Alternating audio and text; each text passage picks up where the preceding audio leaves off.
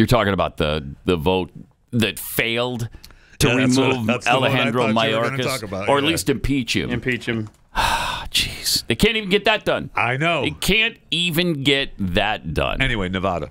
Wait, what are we talking about? The final vote last night, or yesterday, for the impeachment of Alejandro Mayorkas was 216 to 214. Yeah, I don't know. I don't quite follow, because it was 215, and then that one guy, Blake Moore from Utah, switched his vote so that they could do another vote as early as next week. I have not found an explanation for this, but every story I've read has like that sentence in it. I don't get it. That's weird. I don't know. Okay. You could ask a follow-up. I don't know. So they're going to try again? Is that the it sounds like implication? Yeah, because you have you had 4 congressmen vote against this. It was let's see, 4 Republicans. Yeah. Yeah. So if it was 215 to 214, I don't know. Here we go. Count? It's 215 each. Yeah, so they made it. So Blake Moore switched it to make it 216, 214. But Ken Buck, Tom McClintock, and Mike Gallagher, Republicans that voted against it. I guess the thing that threw them off is Al Green showed up. I guess, I don't know, he left his tour early. I don't know. But he came in and messed up the vote. And so. A long time ago.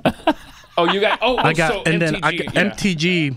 Pat can explain a little bit more, because she has a good reason that it should pass when this congressperson comes back. Go ahead, Joe. All right.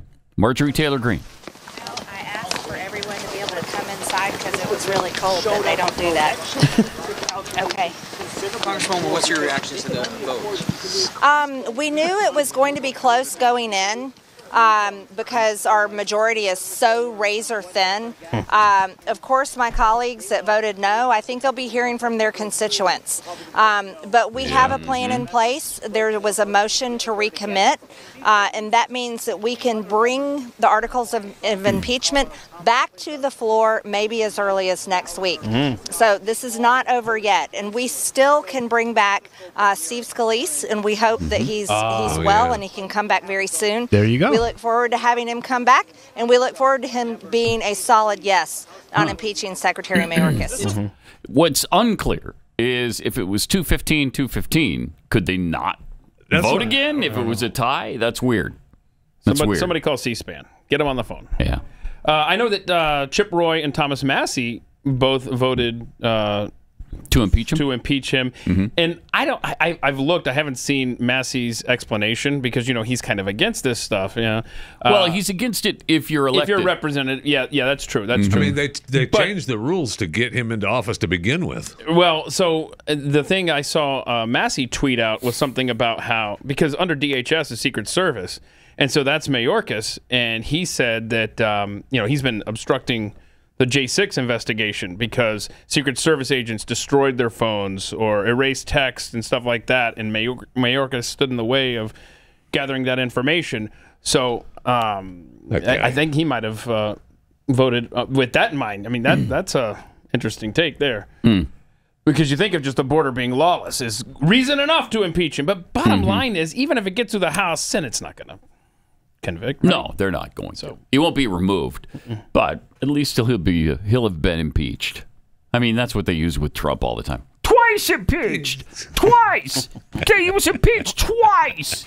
In one term, twice. Okay, I got it. Thank you. Nevada. Now the Nevada primary last night was fantastic for Nikki Haley. Well, she got a little bit embarrassed.